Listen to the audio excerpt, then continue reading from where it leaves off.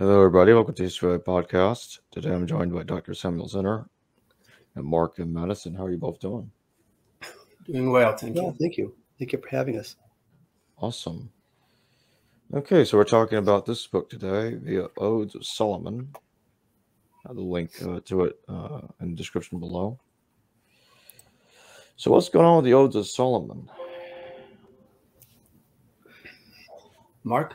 Well, the Newer project is a collaborative effort between Samuel and I.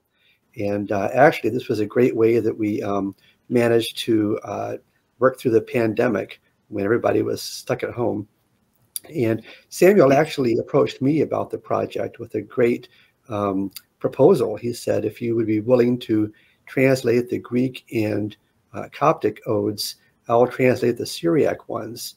And that sounded like a really good deal because there are only 5 Coptic ones and 1 Greek one and 40 Syriac ones. So Samuel got the lion's share of that part of the deal. But it was a fabulous experience to work on this effort collaboratively and to compare the different versions and work through some pretty thorny issues of translation. Yeah, they're basically what have been called the earliest collection, right? Earliest collection of Christian hymns, right? But they're somewhere in the early 2nd century, the Common Era.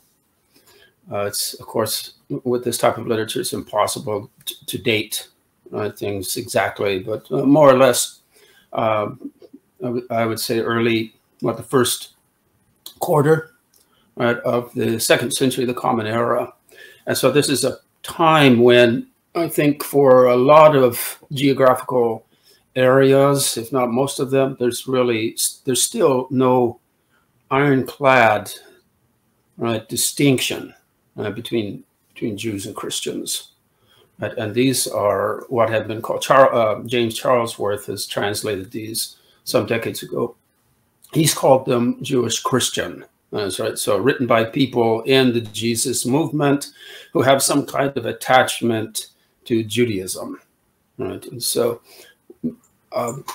what makes them fascinating for me personally, I mean, if you look at it from a Jewish perspective, is that Charlesworth makes a good argument that these odes echo some of the Qumran hymns, right? The famous hymn scrolls, 1QH, and the most significant fragments or remaining fragments are what's called 1QHA with the superscript A.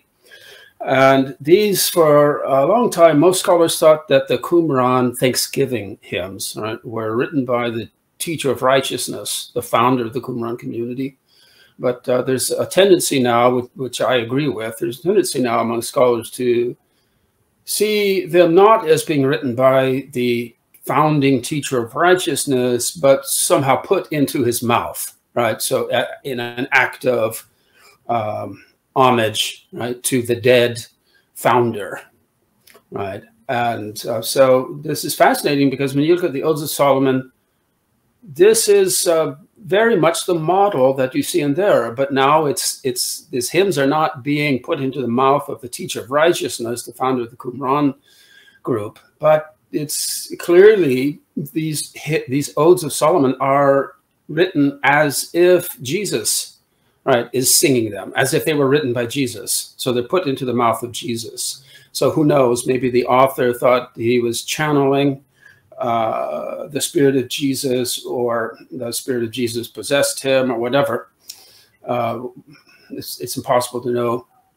But it's interesting because they echo the Qumran hymns, and they're doing this similar thing. Here we have a dead founder. Of course, he's Christians believe him to be alive, right, resurrected, but basically a dead founder of a new group, the Jesus group, right? And these hymns are as if spoken by Jesus, but with an alternating, a very interesting technique of an alternation between the voice of Jesus, even though he's never identified, but it's quite clearly that's the person who is meant to be singing these odes. But an alternation between quote unquote Jesus and then a narrator, let's call it, right? So someone sort of introducing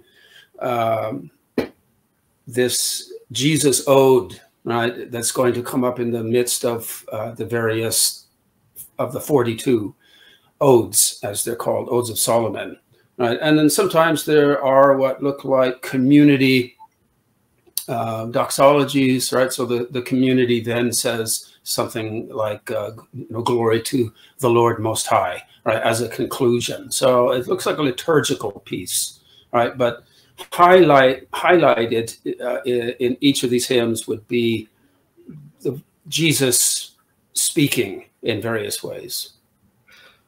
Also, to build on that thought, it's interesting when you look at the work of Charles Worth and others, there is often a tendency to go through the odes and try to segment off which ones seem more Christian, which ones seem more Jewish, which ones seem quote unquote Gnostic, and this, I think, illustrates some of the problems we have of our essentialist categories when we try to impose current conceptions back on the 2nd century communities.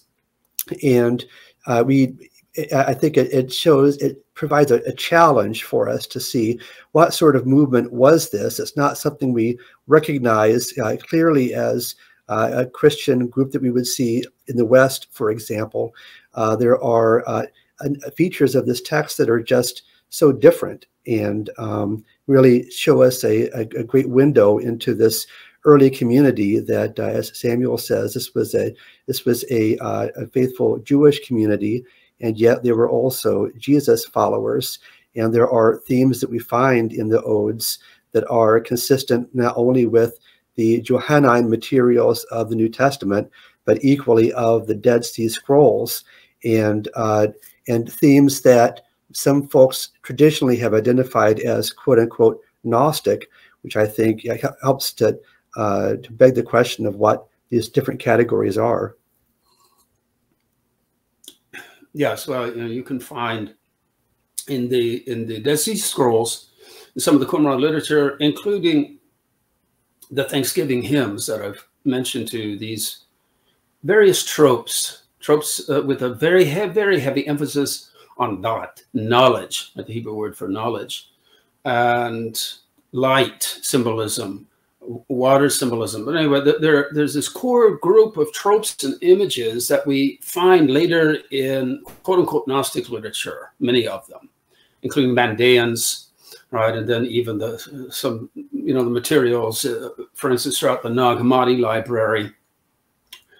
And scholars, right, can sort of trace this line of this ideational continuity, if not necessarily direct literary or historical continuity, right, between these core groups of images and tropes from Qumran right on into Manichaeism, Mandaeism, other Valentinian documents, etc. So it's very fascinating, though there's nothing explicitly, or I would say fully, quote unquote, Gnostic in the Odes of Solomon. There are some terms in there, like the middle, right, which we then see later in Valentinian systems, right? But it doesn't, in the Odes, this phrase doesn't seem to have the same ideological content or valence as we find in the later Valentinian documents. And there's a mention of what we would translate as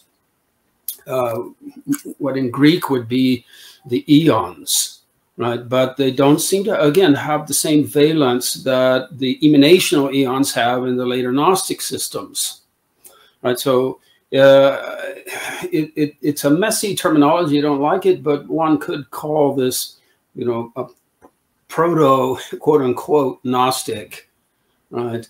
But I think that just muddies the water to even use this word gnosis in that sense, right? And of course, in the last generation, there's been an entire movement in critical scholarship even to like avoid this term Gnostic or Gnosticism and try to identify the group you're talking about. So don't call it Gnostic, call it Valentinian or Sethian, right? And so what can we call this? I'm really not sure. All we can do is we can narrow down the provenance, the geographical provenance to Syria. And that's something that I was able to clinch, right, during this project. For over 100 years since these hymns were rediscovered, because they'd been lost for centuries. When they were rediscovered a little over a century ago, and since then there's a debate of the scholars. Well, what's the original language and where do they hail from? So some people think they're from Egypt, some people think they're from Syria. I think I'm able to prove that they're from Syria, and it's pretty astonishing.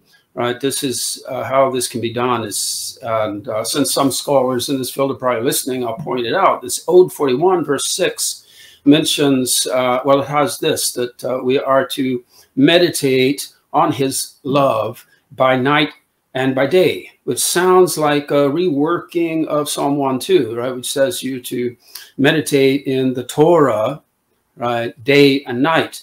But here in the Ode, it's switched. The transposition is switched to day, from night to day, right? Which is curious. And then there's the bait preposition that prefixes each of those, by night and by day. And astonishingly, for over a century of scholarship on this, everyone has assumed this is a reworking of Psalm 1:2. No one ever thought to look at Joshua 1:8, which is very, very famously a parallel to Psalm 1:2. When you do that and you look at the Syriac Peshitta translation of Joshua 1:8, you find it. You meditate in this book by night and by day, right? So, and this sequence, right, is found in the versions of Joshua 1:8 nowhere except in Syria. So this is, I think, almost virtual proof that the author, right, is Syrian. And so these are composed in Syria. And personally, I think that you can't say they were written originally in Syriac or originally in Greek. I think the author was bilingual, and he produced them as a bilingual set, right? And so in the Syriac we can see Greek interference, which would be normal from a bilingual scribe or speaker. And I think in the Greek, the one Greek ode that is preserved, right, we can see Syriac interference or influence. So they're from Syria, which is sort of a hotbed of like Gnostic-like Christian documents, like the Acts of Thomas and all this. So this is a very fascinating set of documents. Right. Today we have 4 pretty good manuscripts of the Odes of Solomon. The one that's in Greek, as Samuel mentioned, is Ode 11, and that was discovered in the 1950s and is currently in the housed by the Bodmer Foundation. And then there are 5 of the Coptic odes are preserved in the Pistis Sophia, where they are quoted. And then there are 2 Syriac manuscripts from the Middle Ages, the manuscript H, which was found by J. Rendell Harris, kind of stacked up in his office somewhere when he picked it up and realized these were the Odes of Solomon. And then manuscript N, right, yes, long lost, yes, that's right. And then manuscript, which contains almost all of the odes in Syriac, except for the first 2 odes and probably part of the beginning part of the 3rd. And then manuscript N, which contains a large chunk of them from chapter 17 to the end of the manuscript, but not the beginning portions. And so the chapter 1 is only known from the Coptic. But so we have these 3 different languages, right? The Greek, the Syriac, and the Coptic. I think everyone agrees that the Coptic is a translation from, most likely from Greek. So there's that question about the relationship between the Greek and the Syriac. And as Samuel has said, it does seem very evident that that the same author wrote both in Syriac and also in Greek.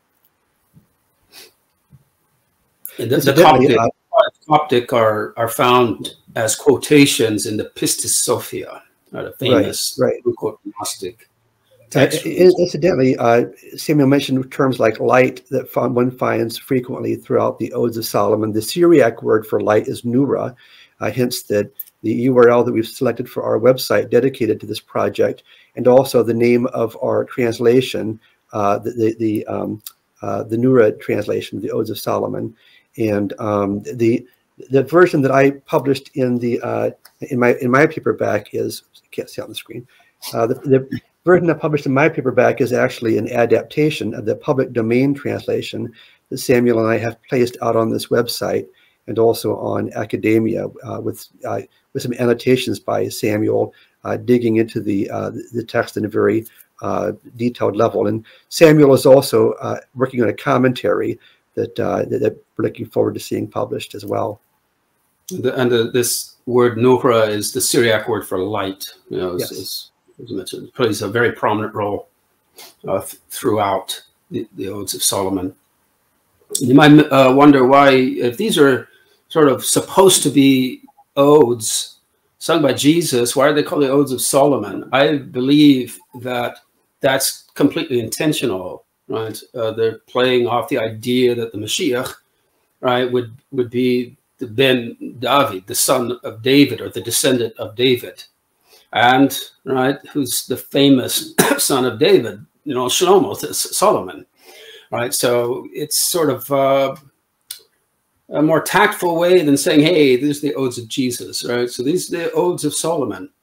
And they're famously in the manuscript tradition associated with another fascinating set of documents called the Psalms of Solomon. These are purely Jewish, pre-Christian.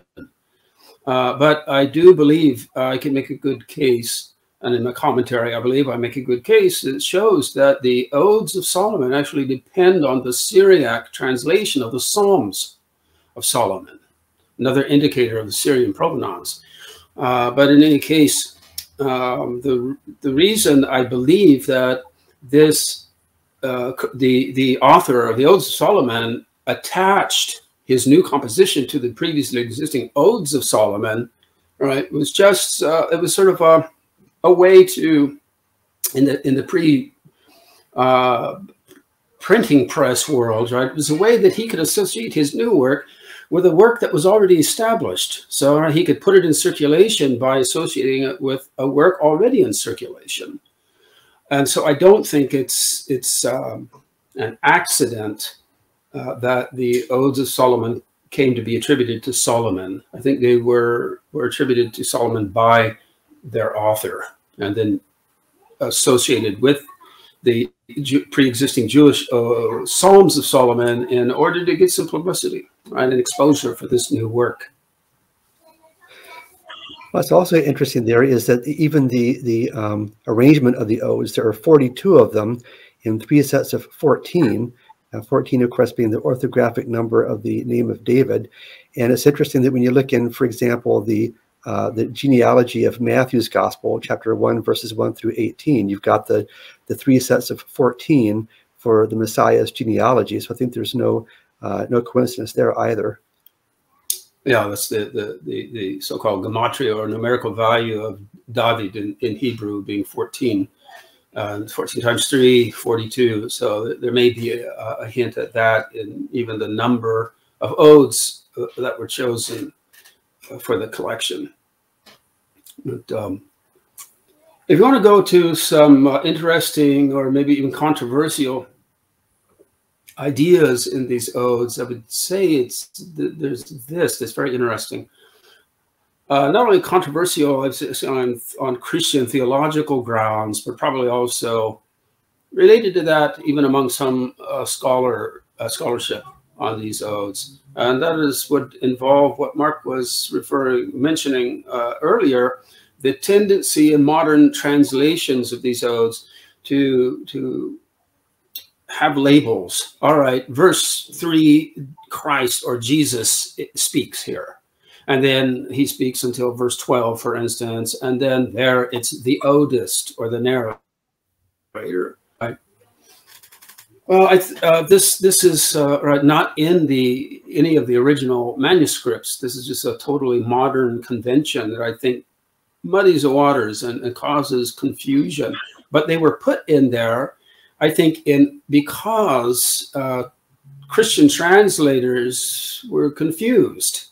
How could Jesus say this? It can't be Jesus saying this, so it has to be the narrator, right?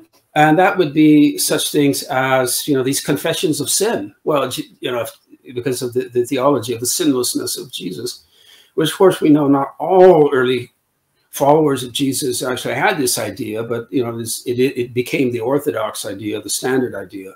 And so anything where confession of sin, right, is being manifested, well, this can't be Jesus, right? But even more interesting than that is that there are these passages where I think it's very clear that Jesus is the one who's supposed to be speaking, and yet he speaks of the Messiah, or the Mashiach, the Messiah, as someone who is different from himself.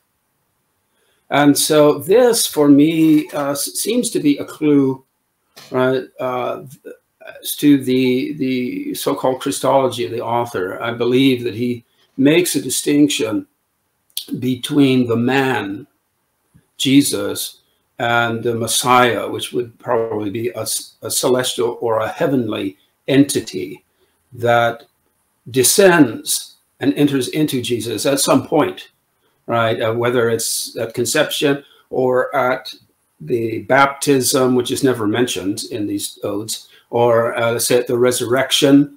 That's another early idea that we hear of in church fathers like Irenaeus, right? But these were all lambasted. This idea is lambasted as a heresy of quote unquote Jewish Christians or Ebionites, right? Or Corinthos, or other enigmatic figures like that. So it seems to me that even though in recent years the odes have even been adopted by some Christian congregations, right, who I think would find this maybe heretical, but this to me does seem to be the author's viewpoint. Of course, right, one has to be able to bring evidence and prove it, but of course that's what I try to do in my commentary.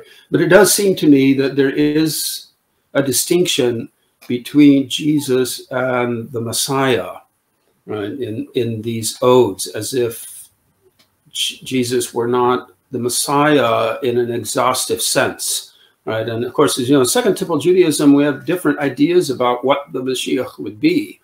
And we see, like in the book of Enoch, in the parables of Enoch, it's this celestial entity in heaven by God. And we're not told, well, how in the world is that celestial Messiah going to get to the earth, right, for his earthly ministry? We're not told that, right? So there's no systematic Christology there, right, or messianology, right? So in any case, so it would seem to me that the idea of the Messiah in the Odes of Solomon is this Enochic idea that the Messiah is a heavenly entity and somehow becomes united with this man, Jesus, who becomes the Messiah at some point, either at conception or baptism or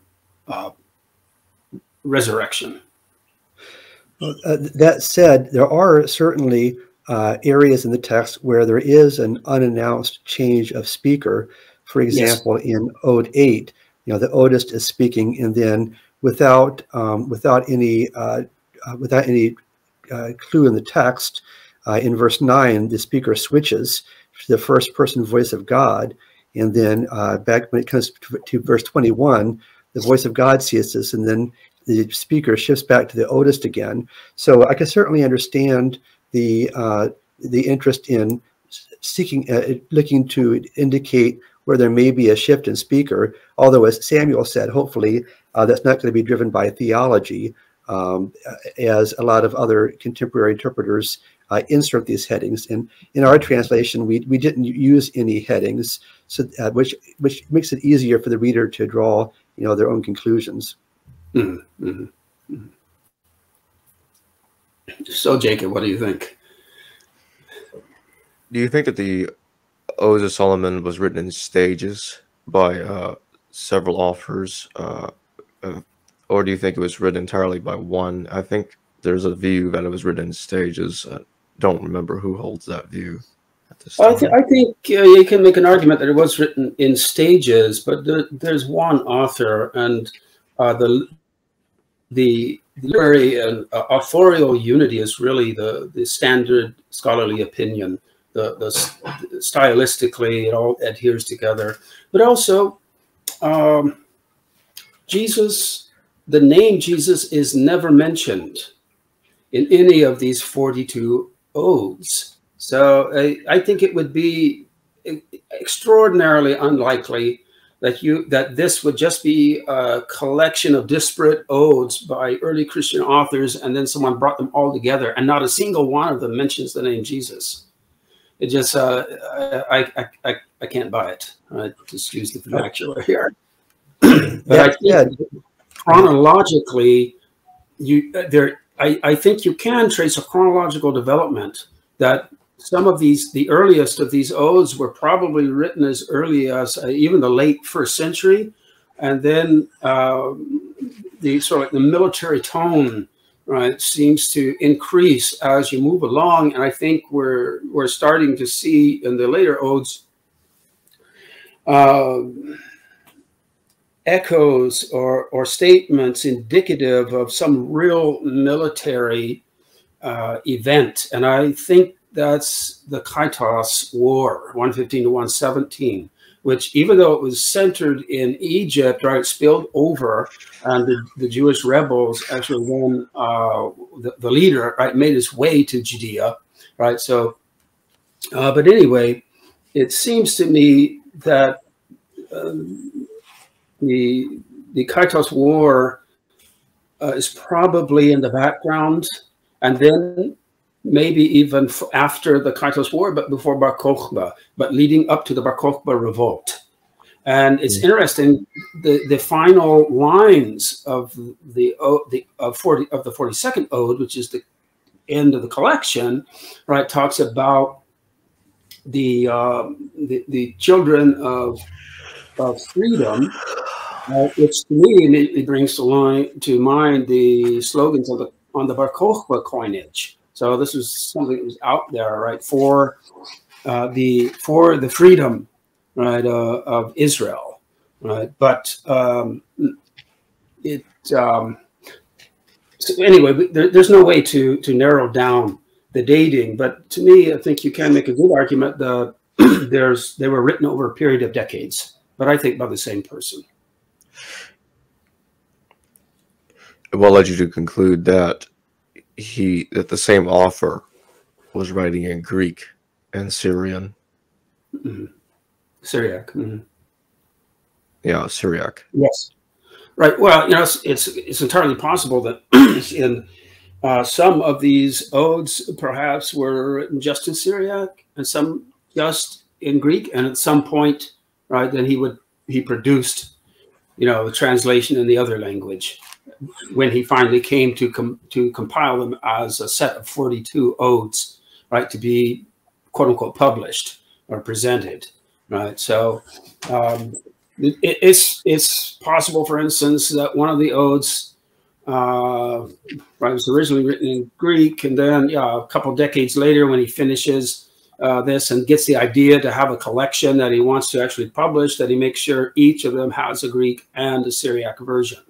Right, so that's certainly possible. Well, a really good test case is when we look at the Greek ode 11, because that's the only one that we have in Greek, and compare it to the Syriac.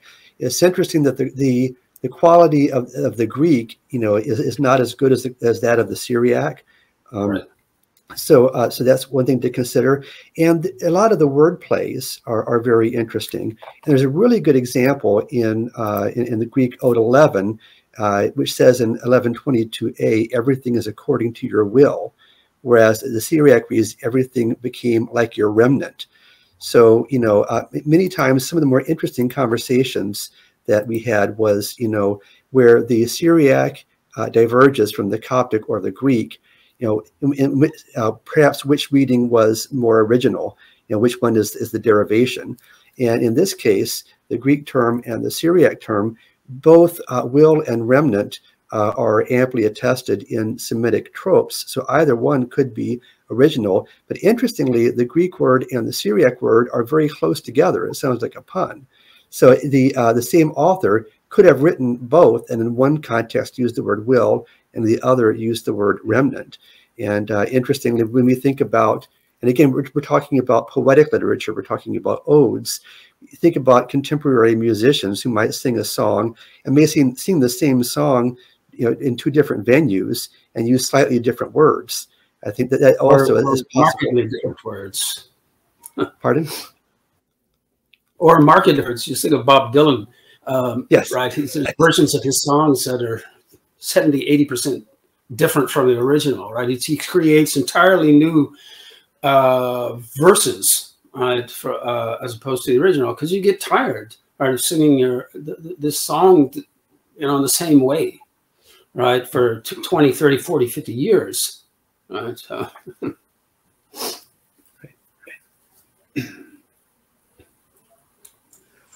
Well, let's use the conclusion that it's most likely written or started being written during the Kitos War. Is there details in the Odes that seems to uniquely point to the Kitos War rather than Bar Kokhba? Well, of course, as I say, we can't be certain of any of this, and but as I said, I think that the earliest, some of the earliest of these odes chronologically could actually have been written right towards the end of even the 1st century, right? But as you move along in the collection, then this military tone begins to increase, right? So this, which a lot of devotees, let's say, of the Odes of Solomon these days, probably it doesn't register on them too much. Maybe they're just interpreting this as a spiritual warfare. But the Messiah of the Odes is I would say, the typical Jewish idea of the Messiah, right, as a warrior figure and as a political figure, right? And but this begins to increase. So it seems that the earliest odes really have this almost a tone of maybe not lament, but there is sort of this missing of the temple, right, that was destroyed in the year 70 of the Common Era. And so, but there is a confidence, nevertheless, right, that God is still with us, right, even though the temple is gone, but the temple is mentioned. But as you proceed in the Odes, this militaristic or military tone begins to increase. And I don't see, we can't be certain, but I don't see anything that really, more or less to me, strong pointers and allusions to Bar Kokhba, right? So, if there were only some, star imagery or something that we could point to, but there's nothing there. Bar Kokhba being the Aramaic word for star. If this, if it's not Bar Kokhba, then, it could be the Kitos War. And then the final ode, right, has this, it starts to make me think of, it makes me think of Bar Kokhba, but there's not enough there to be certain. But so to me, it looks like we could interpret, right, this as, all right, so the idea of freedom was in the air. And that's what led to in part to the Bar Kokhba revolt, right? And so the odes end on this note of freedom. Of course, it's expressed in theological terms or in religious terms, right? But even the Holy War, right? That's thought of in religious terms as well. So this freedom, though, I believe, does have a political dimension to it in the odes. So it's a delicate balancing act, right? And it's just, you know, one theory among other possible ones. But I do, if you want to take a chronological development of the Odes and posit that it's written over 30, 40 years, let's say. So I would say there's a nostalgia for the temple in the earliest ones, nostalgia for the temple destroyed in 70 of the Common Era. And then this militaristic tone pops up. And so plausibly, right, this could be the Kaitos War, since there are no strong pointers to Bar Kokhba. But if you keep this model of a chronological development that the decades are passing, and so at the end of the collection, there's this idea of freedom there. So maybe that's taking us to, you know, the late 120s, maybe, or around 130 even, though it's impossible to know. But, right, so Bar Kokhba is about to emerge, and all of that blood and war and tragedy is about to unfold. So it's just one theory among other possible theories, one way to sift through and interpret the evidence. So it's a very dating any of these early texts from this period is largely hypothetical to theoretical, right? So.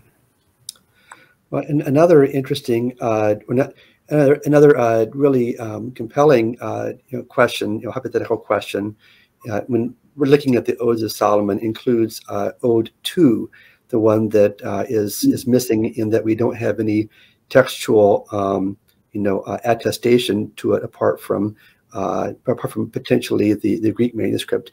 And the reason being, I mentioned earlier, the manuscript H, which is our most complete collection of the Odes, picks up in Ode 3 and goes to the end and doesn't have the first two Odes.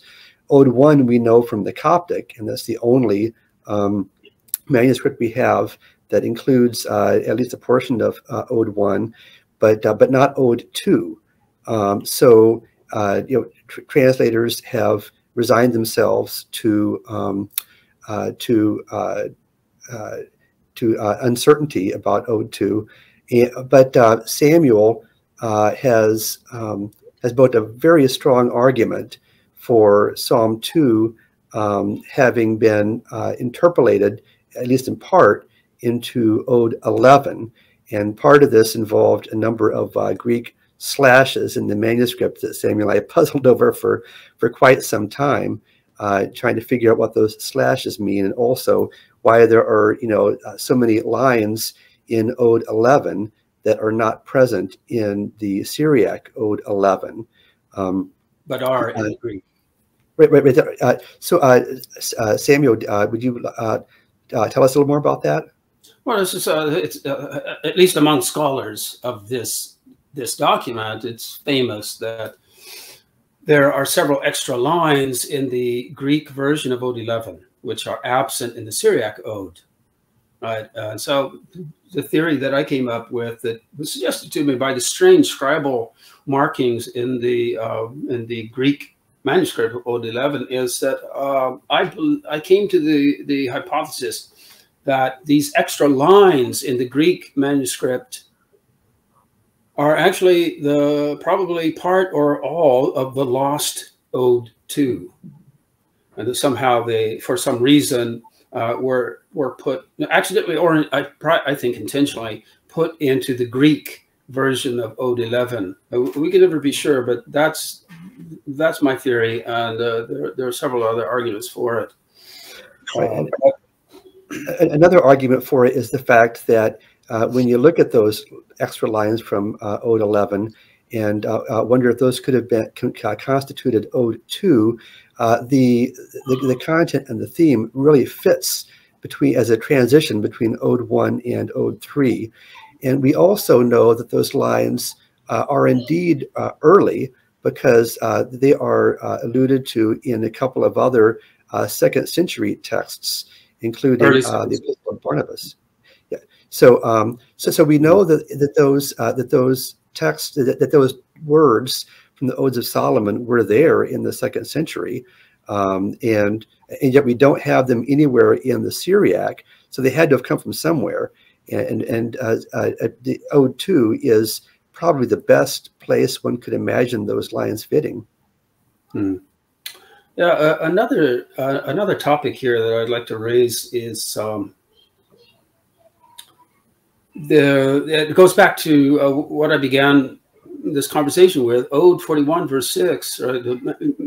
That let us meditate in his love by night and by day, right?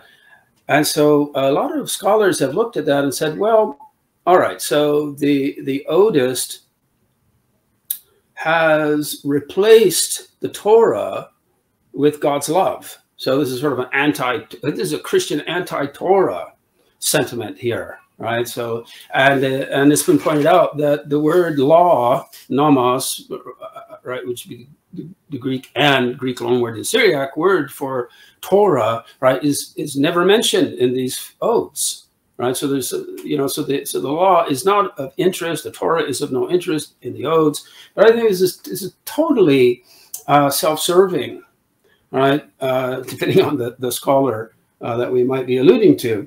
The fact is that if you look at the Qumran Thanksgiving scroll, which is a lot longer, I think, than the 42 Odes of Solomon, right? The word Torah you only find it like once or twice in that entire system. Why? Because we know from Jewish literature, from the Second Temple period, right? There was this proclivity for the use of synonyms for Torah, right? So you could mention Torah, but often you would instead mention, you know, up to a dozen maybe synonyms or titles for the Torah. We see this already actually in Tehillim, in the book of Psalms, in the Tanakh, Psalm 19, verses 8 through 10, starts off with the Torah of Adonai is perfect. But then it goes on to use 5 other synonyms. And then Psalm 119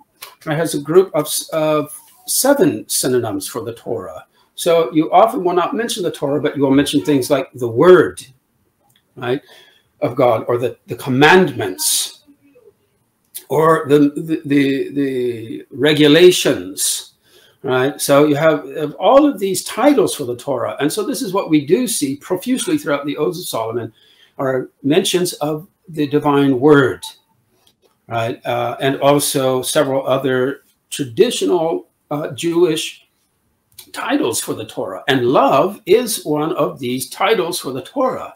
And actually that one is actually inspired by by Psalm 1:2, even though the actual echo of by night and by day is from Joshua 1:8. The concept of love is actually then derived from the parallel in Psalm 1:2, and that is, right, the Hebrew text there says, you know, blessed is the person, etc., that he meditates. His delight, right, is to meditate in the Torah of Adonai by, well, day and night. But this term delight, for instance, if you look at the Coptic translation, right, so the Coptic word for delight, this verb, can also be translated as love. And you can see the semantic overlap, right, between delight and love, because delight is a big part of love, especially the act of love making and everything around and associated with it. So, and also it's not only in that document, but there are several other Jewish documents that I cite in my commentary where actually love is actually a title for the Torah in Jewish tradition. So I think these odes are much more Jewish than even scholars who call them Jewish Christian have realized. There's much more of an interest in the Torah, and all this bubbling up in water imagery that we find throughout the odes, that's also a very traditional image associated with the Torah, because in Hebrew, this word for Torah, right, can actually etymologically be associated with concepts of water and flowing and rain, right? So maybe some of our non-scholarly audience will know, for instance, that the passage from the prophet Joel about rain in righteous measure, in just measure, was read at Qumran as a reference to the teacher of righteousness, or the righteous teacher. So there is this association between water symbolism and the Torah, and is profuse throughout the Odes.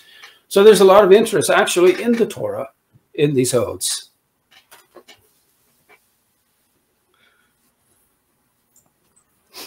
Why do you think this text was written?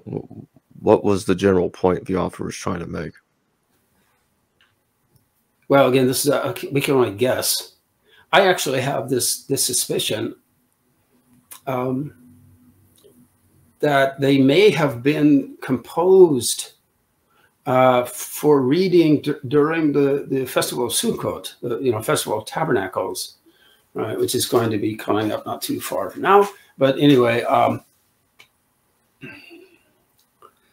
I can't prove that, but there is a lot of this water imagery, right, that I mentioned that pertains to the Torah, right, is along with the imagery and symbolism of light and other core group of symbols. Also, right, it's very Sukkot-like imagery, right? There's the water libation during the festival, tabernacles, the lighting of the huge menorahs at the temple, right, which were famous for that. So there may be a connection there. And of course, right, if you could have a certain number of these odes that would have been read on each day of Sukkot, right, and then it could bring you up to the total of 42. But that's just just a suspicion of mine.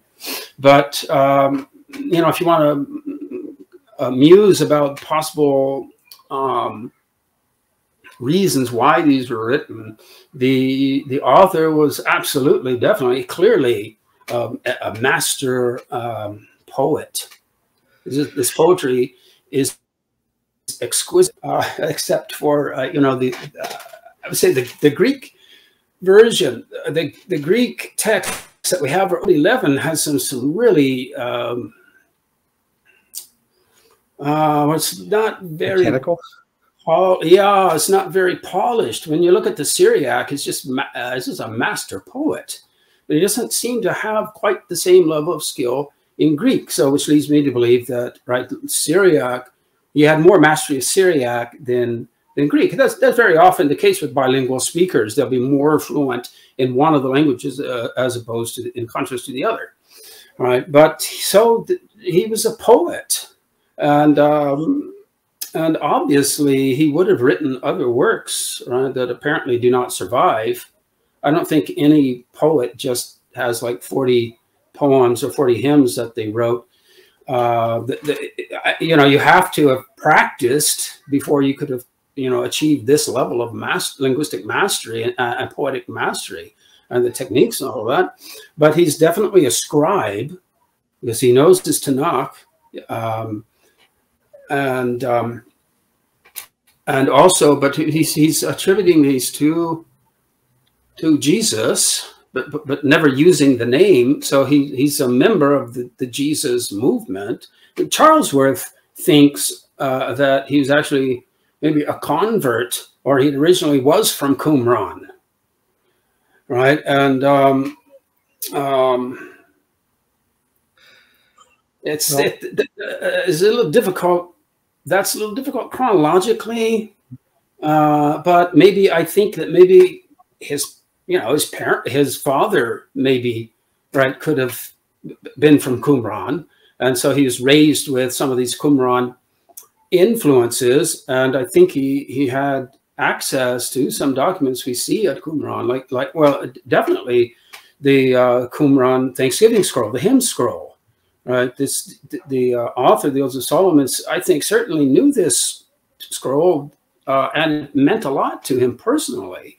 And so maybe the idea was that, yeah, Jesus is like the return of the teacher of righteousness. Who knows, right, or whatever. But yeah, I think chronologically it makes better sense that maybe like his parents or grandparents, his father or grandfather, had been an Essene, right? And not necessarily from Qumran, because, right, we can't we can't equate Qumran and Essenism. There were Essenes, throughout Judea and Syria, right? And scholars debate about the identity of Qumran. Was it the beginning of the Essene sect of Judaism or group of Judaism, or was it a heretical breakaway from the mainstream Essenes who lived in the villages throughout Judea, for instance? So that's something so we cannot equate Qumran with Essenes. There were Essenes, who did not live there, and maybe did not, maybe even disagreed, right, with the Qumran sect's extreme anti-temple administration position, right? Because they broke away from, at least one group broke away from the temple. This was probably about 100 years before the Common Era, right? So scholars used to push back the emergence of the teacher of righteousness earlier, but I think more recent arguments really, I think, are putting it at about 100 years, right, before the turn of the Common Era, right? And so, so I think maybe there's some continuity here for the author between maybe his parents' generation or grandparents' generation and the whole Jewish war, Essenes, right, and the new Jesus movement, which he is a member of, and he's creating a continuity, right, between his personal heritage and this new movement. Well, in addition to that, clearly these odes have a liturgical significance. Each of the odes is followed by the word hallelujah, and in the Syriac that's indicated by a little notation. And so it clearly has liturgical usage, and the community component of it, where the speakers are speaking in the first person plural, and praising the Lord, underscores that as well. And in addition, and this is why this text is just so fascinating, because in addition to all of these resonances with the Jewish context of the odes, there is so much in here that is of great interest to Christians as well. Thinking about in Christian theological reflection and questions about the divine feminine, for instance. Interestingly, the odes talk about the Father and the Son and the Holy Spirit, including most notably in Ode 19. But the word spirit in Syriac, of course, Syriac doesn't have the neuter gender like Greek, and as in Hebrew, so in Syriac, the word for spirit is feminine, and the Holy Spirit is consistently displayed in feminine terms throughout the Odes of Solomon. And in fact, the Spirit was regarded as feminine in the Syriac church up through for the first several centuries of the Common Era, as well as the questions about, say, the doctrine of the atonement. In Christian circles, we talk about different theories of atonement, penal substitutionary atonement, different theories of atonement. And coming to a text like the Odes of Solomon and looking at these texts and asking, what did the death and vindication of the Messiah mean in these texts? Clearly, there's no idea of a penal substitutionary satisfaction theory of atonement there, but we do have features that scholars have described as the harrowing of hell, or the classic or dramatic theory, where the Messiah goes into Hades and emerges victorious over the serpent, and crushes the serpent and then is vindicated. And of course, all of that language is very much at home in Hebrew texts, in Ezekiel 38, in the 1QHA, but the resonances and the meaning for Christian theological questions in the history of the church is equally interesting, from my perspective. Right. Well, there's this dragon that is mentioned in the Odes. There's this dragon or serpent, but there's also other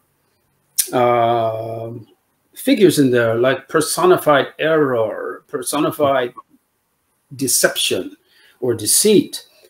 When you put that together, you get something that's parallel throughout the book of Revelation, right? And so there it's anti-Roman. So it's very political. And I believe this is what we see in the Odes of Solomon. It's this anti-Roman ideology at work, or sentiment at work, right? So there is this, I believe that this deception and error personified are correspond to the Roman emperor and symbolize a Roman imperial religion, polytheistic religion, right, from the Jewish perspective.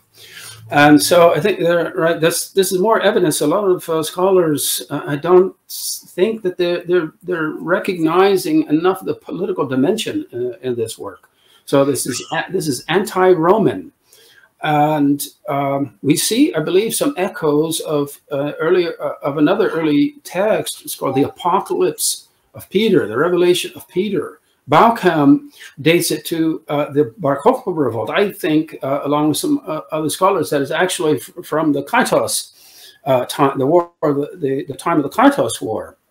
But in any case, it does look like the Odes of Solomon has knowledge of this Apocalypse of Peter, which is also, whenever it was written, it is also an anti-Roman document. And the, excuse me, the Antichrist-like figure in the Apocalypse of Peter is definitely the Roman emperor, right? It's not a Jewish false prophet or something like this. It's an attack on the Roman emperor of the time. And so I believe that we're seeing the same thing in the Odes. So this was something that was being done at the time that the Odes of Solomon were written. There were these very veiled attacks against the Roman system, politically, that is the emperor, and religiously, that is the Roman priesthood and the whole sacrificial system and all this. So we have these symbols of, you know, defeating the dragon and all this. These are anti-Roman militarist. These are militaristic political viewpoints at work. Samuel, wouldn't you say that Ode 23 is a great meeting place of all of those questions? Yes. And it's very curious hermeneutical questions about the angelic wheel that we find in that ode as well. And I know some of the translation points in Ode 23 are tricky, you know, and I think that Roman context makes a lot of sense there. Yes, yes. Well, I think there's some definite conflict going on there too, as well. Also containing a lot of very fascinating traditions that can relate to the Merkava, right? So this will that comes down, other scholars have recognized that it seems to be Ezekiel's will, right? The Merkava, right? And it descends, right, to the earth and becomes this like weapon of war, right? It's annihilating the enemies, like, because it and that makes sense, because in the a lot of scholars don't recognize this, but there's a really great essay that was published. Forgive me, I forget the author's name. Just not too many years ago, pointing out that in the book of Genesis, in the story of Eden, where you have the cherub with the flaming sword, right? If you look at the Hebrew text, he's arguing that the enigmatic Hebrew construction about this, describing this flaming sword, is that it's rotating, right? So, but he didn't put two and two together to realize that, wow, all right, so, well, he says, well, it's a symbol for a chariot wheel, which is what the Merkava is. The wheels of the Merkava are wheels of, well, the wheels in Ezekiel are the wheels of the Merkava, the chariot of God. But this wheel in Genesis, the sword, flaming sword, rotating, is a hint, he says, at the sky wheel of the Persian war chariots. So it's this, right? So you may have seen it on some movies, right, in Rome or ancient Rome or something. The chariots have swords or something, right, blades coming out of the wheels, and they just mow down everything on their two sides, right? And so this is what it looks like is happening in Ode 23. this divine Merkaba, this Merkaba wheel is coming down and just mowing everything down. Another Jewish tradition that you see in there is at the end of it, right, which has this very quote unquote Christian sounding, Father, Son, and Holy Spirit, or Spirit of Holiness, to go with the Syriac reading. But what is stated right before that, what introduces it, is an allusion to the Kedusha, right?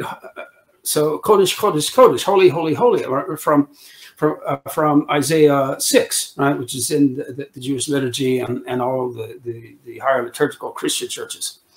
So what it looks like he's doing there is associating the Father, Son, and Spirit, which I don't believe by any stretch of the imagination he conceives of in classical Christian Trinitarian terms. It's not, he doesn't see these as three persons of Godhead, so, but anyway, he's associating the Father, the Son, and the Spirit, with the three instances of the Kodesh, with this part of the Jewish liturgy, right? And he actually knows it, I believe, from the Jewish liturgy. But in any case, it's the Ode 23 is really fascinating. It's a lot of it's really heavily disputed because it's very enigmatic. It starts off with this letter, this epistle, which then descends to earth, and then the wheel shows up and mows everything down, and it ends up on this what sounds like a Trinitarian note. Anyway, it's very fascinating. I think a lot of readers of the Odes, a lot of quote-unquote devotees of the Odes, they read it and they come away just remembering and being impressed with all of the luscious, poetic images of light and love and truth and all of this, and they have sort of like a cognitive dissonance, I suppose. They forget apparently about all the militaristic imagery, the dragon being defeated, the Messiah who's like a warrior. Maybe they just tend to spiritualize it away, right, and not recognize like the anti-Roman, so the political and militaristic mindset that is there, that for the author obviously was totally compatible with all the talk about love and the Word of God and light imagery and exaltation and joy, right? Again, reflecting on the language of the chariot, and Merkaba mysticism, one of my favorite lines in the Odes of Solomon is Ode 38:1, where the Odes says, "I went up into the light, the Nura of truth, as into a chariot." And that's very clearly coming out of the same tradition, and reflects many other 2nd century texts, like the Apocryphon of James with Jesus ascending in the chariot of the Spirit, or in 1 Enoch 70, Enoch going up in chariots of the Spirit. Even referring back to Elijah's flaming chariot, that chariot mysticism, and there's a lot of mystical language in the Odes of Solomon that is very much at home with both Jewish and Christian mysticism. I'd also point this out too. This again, when I think of the many modern or let's say contemporary Christian churches that have adopted these odes as actual hymns that they now sing in their church services, one thing to keep in mind is, and I think a lot of many Christians probably don't appreciate this point, right? And that is, these odes are God-centered, right? So these are odes, yes, of Jesus, but he is praising God. He's praising his Father. He's praising God. So these are not hymns that praise Jesus. These are not Jesus-centered. These are not Christ-centered. These are God-centered, right? So I think several Christian theologians that I read in my university days and before, I had pointed out this basic scenario, right? So if you look at, let's say, the Sermon on the Mount and things like this, right? So Jesus is teaching this sermon, right? And this is all centered on God, right? And so what happens later in Christianity, in general, I would say, is that then there's a tendency to make Jesus the center of this new group, this new quote unquote religion. And of course, right, Paul, we see I think the earliest phases of that in the letters of Paul. Jesus is becoming very central, even though it's still not in the same way that happens later in history. So how is it stated? It's all right. So the religion of Jesus, right, was Judaism. I mean, the center of everything is God, right? And then Jesus gets turned into a religion, right? And so the theology becomes obsessed with the nature of Jesus, and all the councils were called, right, and convened. So how do we understand the nature of Jesus, who he was, his nature, all of this, which I don't have to go into. But the odes are not about praising Jesus. There really is no. These are Jesus, yeah. So yeah, it's from the Jesus group, but he is praising God, his Father. So it's God-centered, and so that's another Jewish aspect of these odes. Right. Of course, that's also true of much of the New Testament and certainly of the Scriptures generally. And the trend of churches adapting the Odes of Solomon or using the Odes of Solomon, I think, is also a positive trend as well, because there's just so much beauty there that can be appreciated across, sure, denominational lines. And one of the things that Samuel Lamb wanted to focus on in the Newer project is interdisciplinary and interfaith components as well. That there are there's much that these odes have to contribute toward our understanding of Judaism, our understanding of Christianity, and even of Islam as well. So there's some of those components also. Yes. Final question. From where in the Odes of Solomon does it seem to indicate that it could be that the author of it was regarding Jesus as the return of the righteous teacher? Well, there really isn't anything specific. It's just the overall impression, right? So the Qumran hymns, scholars like Charles Worth, and I'm convinced by his argumentation, right, which I've been studying since the 80s. The author was familiar with the Qumran hymns, right? And what are those Qumran hymns? Right? They are the hymns of the righteous teacher, the teacher of righteousness, or at least put into his mouth, right, as in an act of homage to the deceased founder of that group, right? And so the odes now are basically transforming, reworking a lot of the ideas and lexical content of the Qumran hymns, right, which is associated with the righteous teacher, into to the mouth in putting it into the mouth of Jesus, right? And so it's just it's just a likely scenario in my opinion, that perhaps, right, it's plausible to suspect that the author is somehow assimilating the righteous teacher with Jesus. And so it's just a guess of mine. Well, maybe, he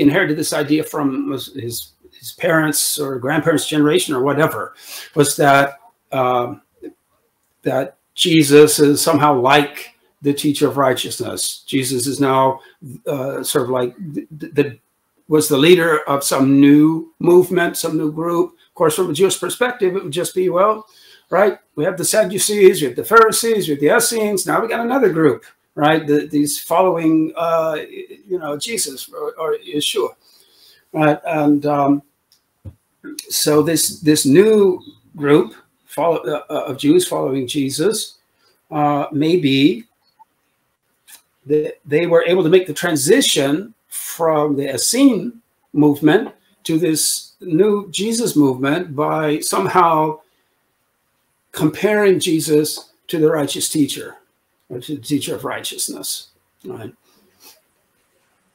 And I'm not the first scholar who's mused that some Essenes may have made a transition to the Jesus movement by somehow seeing Jesus, comparing Jesus to the righteous teacher, or even seeing Jesus perhaps as some kind of reappearance, right, of the righteous teacher. I mean, there's a lot of debate about that, right? Was there an expectation that the righteous teacher would return, right, or would have a successor, or whatever? So endless debate about that. Or the righteous teacher could have just been the paradigmatic, background for this description of Jesus. But certainly the relationship between this text and the Qumran texts and as I mentioned earlier, the Johannine literature just raises all kinds of fascinating questions about this little understood broad movement where clearly there were these baptismal sects growing out of Judea, and there was a lot of cross-pollination of ideas, and so the Odes of Solomon affords us an excellent opportunity to consider these resonances and relationships.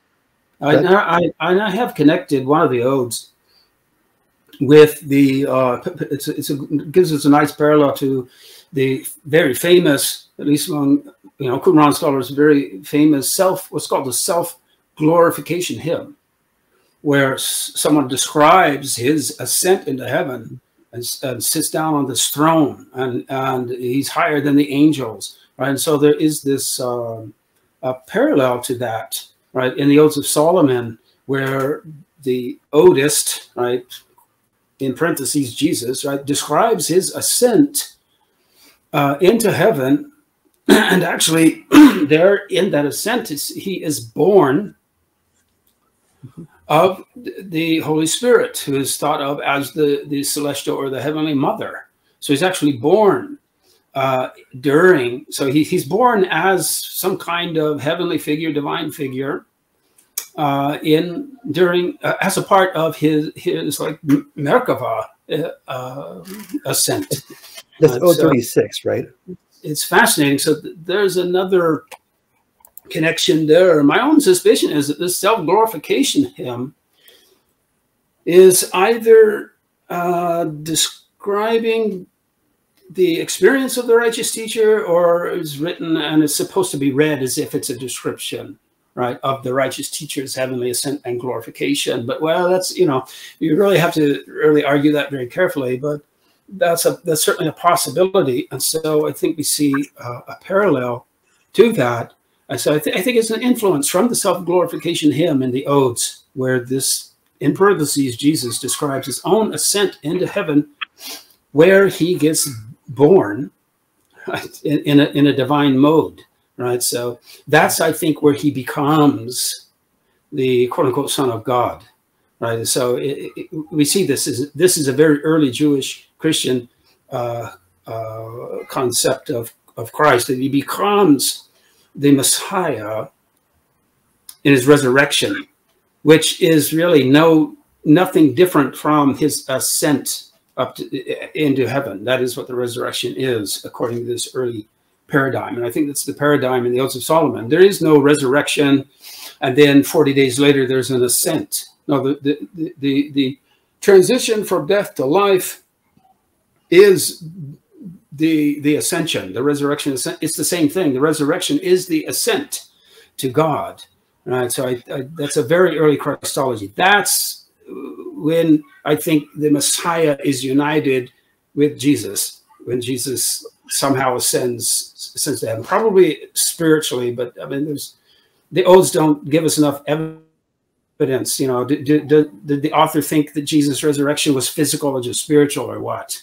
It doesn't go there. Well, certainly one thinks about the early Christological concepts implied in portions of, for example, the book of Acts, where in Acts 2, God made this Jesus Lord and Christ in his resurrection, or even Romans 1:3, with the sonship being tied to the resurrection. So there are definitely traces of that early, Christology in various other places as well. Yeah. Yes. Well, thank you both for joining me today. This has been a fascinating discussion, and I'm sure there's plenty of people out there that's probably never heard of the Odes of Solomon.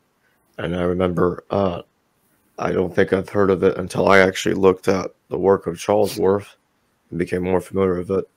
What fascinates me about Charlesworth's collection, especially in huge volumes of it, is like the Old Testament Supergrapha, for example, volumes 1 and 2, includes a lot of very interesting material. I think people would enjoy reading, including also reading as well the Odes of Solomon, because there's a lot of fascinating Old Testament apocrypha floating around out there. Yes, yes, yes. Hello viewers, thanks for watching this video from the History Valley YouTube channel. Please don't forget to subscribe and hit the notification bell. And if any of you wish to further support this channel, please consider checking out this channel's Patreon page and becoming a patron, and or donate through PayPal or through Super Chat during a live stream. Thank you.